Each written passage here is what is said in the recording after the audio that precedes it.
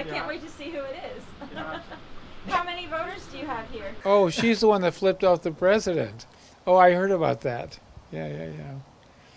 Yeah, so, yeah, I heard that story. I heard it right within a few days of when it happened. Then I heard that she lost her job. Then I heard that eventually that she was running for office. Then I heard that she was, got the nomination, whatever, to run for the office. So, okay, so she's the one. Okay.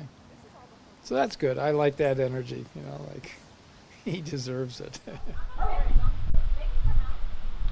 So, when I'm knocking doors, I don't lead with the fact that I've was the person that flipped off the president. I wear a little bicycle pin in case they start talking about the administration. Then I'll let them know. But I lead with the local issues.